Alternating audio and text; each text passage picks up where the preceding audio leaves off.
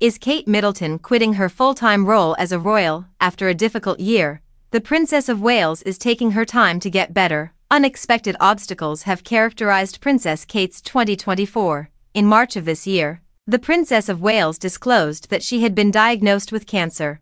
Although those with close ties to the royal family assure us that Kate is keeping a very calm composure during her prophylactic cancer treatment, some have called this year the toughest that she and Prince William have experienced. According to recent reports, Kate Middleton may permanently leave her full-time royal responsibilities behind.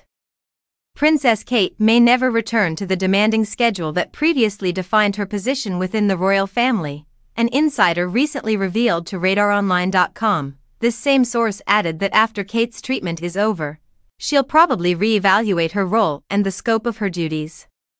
Catherine remains seriously unwell, is continuing her chemotherapy treatment and, while she is very conscious of her role, her priorities have understandably changed significantly, wrote journalist Dan Wooten, echoing these sentiments.